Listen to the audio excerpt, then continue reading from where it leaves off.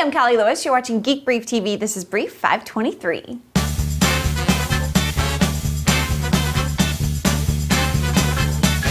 I woke up early this morning to work out and found that the Apple Store was down. I tweeted about it, twitter.com/Callie Lewis, and I was surprised that quite a few people didn't know that Apple takes the store offline when it adds new products. It's Apple's stagecraft that gets those of us in the cult really excited.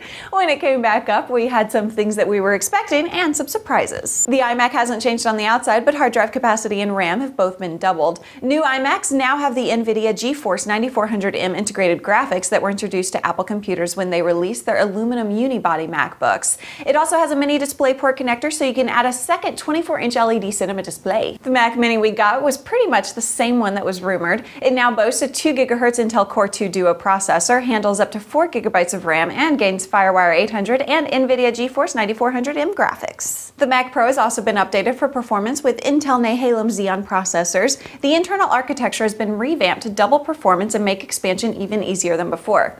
Make expansion even easier than before is a direct quote from the Apple press release, and I'm pointing it out because the inside of a Mac Pro is a thing of organized beauty, and for them to say they've improved the system architecture to make it even easier blows my mind a little bit.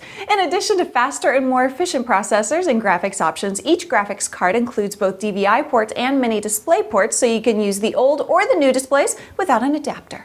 At the time we're shooting this episode, Apple hasn't yet issued a press release about the update I'm most over the moon about. The new AirPort Extreme is really freaking cool because it's dual band. It simultaneously supports 2.4 GHz Wi-Fi devices like phones and 5 GHz Wi-Fi enabled computers and media hardware. This is important on so many levels. For one thing, a slower device on your network can negatively impact the speed you get from a device that's capable of higher performance. Another thing, 2.4 GHz is used by a lot of gadgets you may have in your home, including wireless phones.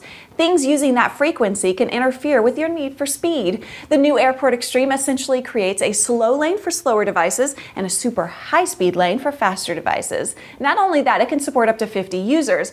I thought this was on our existing Apple Extreme, but since Apple says it's new, I guess it's new. You can enable guest networking using the AirPort utility and create a separate Wi-Fi network for guests. The guest network can have a different password or no password. Several of you suggested I try out for this thing called Best Job in the World. It's a marketing campaign by Tourism Queensland. The winner blogs and does video blogs from the islands of the Great Barrier Reef for 6 months. At the last minute, I decided to enter, and out of 34,000 people, I made the short list of 50. For the next month, you can vote once a day to send me through. They'll pick 10 people, and the internet will pick the 11th. If I'm in that group of 11, I will go to Australia for a job interview, and if they picked me, I would spend this July to December shooting Geek Brief down under with beautiful island scenery in the background. I would also be shooting loads of HD video exploring the islands in addition to blogging and tweeting about the adventure. If you can spare a minute to vote each day, please go to www.islandreefjob.com/Callie. I appreciate your help. I'm Callie Lewis. Thanks for watching.